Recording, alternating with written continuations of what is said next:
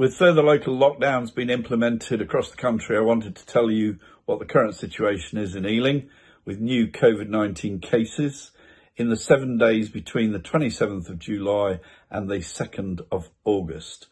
We've had 28 new cases in that week. That's an increase of 7 on the week before. So that's 8.2 new cases per 100,000 of population.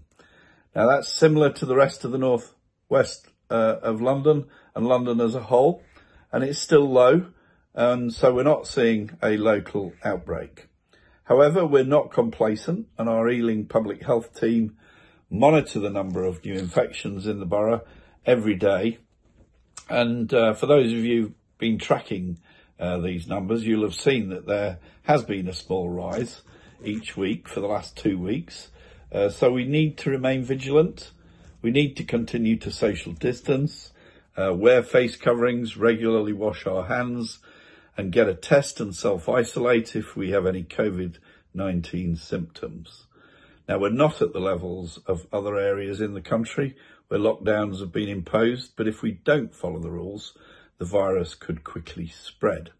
So in comparison to that 8.2 per 100,000 that we've currently got in Ealing, let me tell you what other areas have got where there are local lockdowns. In Blackburn, 81.9 per 100,000, Leicester 64.7, Oldham 52.6, Bradford 48.4, and Rochdale 39.5.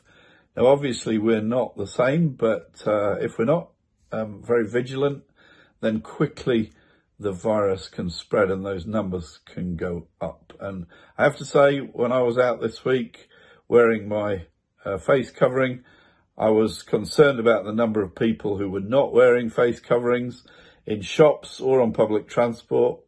And also people were not trying to keep that 2 metre social distance either. So I think we really do need to up our efforts and spread the message that we need to keep following the rules to stop a local outbreak and to keep Ealing safe. Now, one of the highlights of the summer in Ealing is the Chariot Festival. It happens on the second Sunday of August every year in West Ealing. It's organised by the Chapel Road Tamil Hindu Temple. Tens of thousands of people normally come to Dean Gardens, but because of COVID, this year's Chariot Festival is not taking place.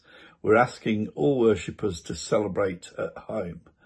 Now, everyone needs to make these kind of sacrifices to stop the spread of the virus and save lives. And I want to thank everybody who, for various religious festivals, has followed the rules and taken that common sense approach to protect others by staying at home. So let's make sure we continue to do that, and we will save lives. Also, we're enjoying some more summer sunshine. It's very hot, and I know you'll be using our parks over the weekend. So please, when you do go to our parks and have picnics, take your rubbish home. Don't leave it in the park. Finally, I just want to give an update on progress with Ealing Cinema. I was able to go and do a site visit this week and see the progress that's been made. And yes, there's been a delay because of COVID, but things are still progressing. I was able to see the steel frame where the 1,000-seater 8-screen new cinema will be.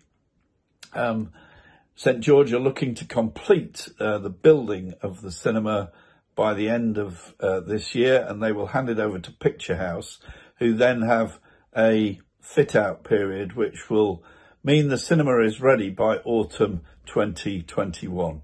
So we will get our cinema. You can see the photographs and my update on my Twitter feed at Julian G. Bell. I'm confident that eventually we are going to get our cinema.